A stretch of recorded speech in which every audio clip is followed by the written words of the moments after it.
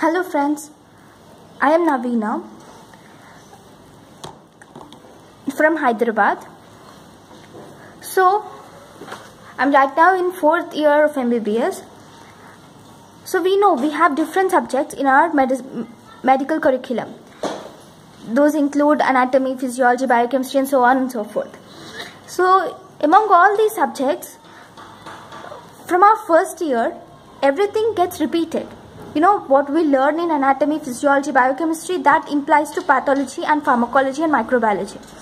Pathology, pharmacology, microbiology are again repeated in medicine surgery. The only difference in medicine surgery is the treatment part, which is extra when compared to pathology, pharmacology and microbiology, right? So all the medicine subject is just a modification of the same concept. So I believe in teaching system wise rather than teaching all these 15 to 20 subjects.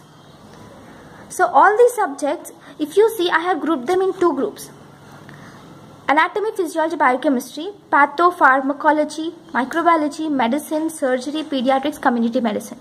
All these subjects have something in similar.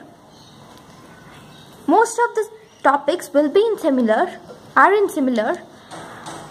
in each subject. So now I am going to teach these subjects in a different way. I'm not going to go through subject wise, but I would like to go through the system wise.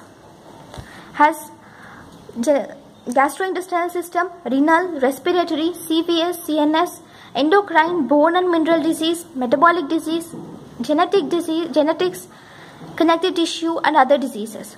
So all these from starting with GIT, I will deal with each of the disease, with each of the system, anatomy and then physiology of the system, and then what are the biochemical aspects which should be dealt in this system, and then what are the pathological aspects and what are the microbiological aspects which are important, and then medical, surgical and pediatrics aspects according to each system wise. So that makes your work easier and simpler and even concise when compared to reading many subjects like this.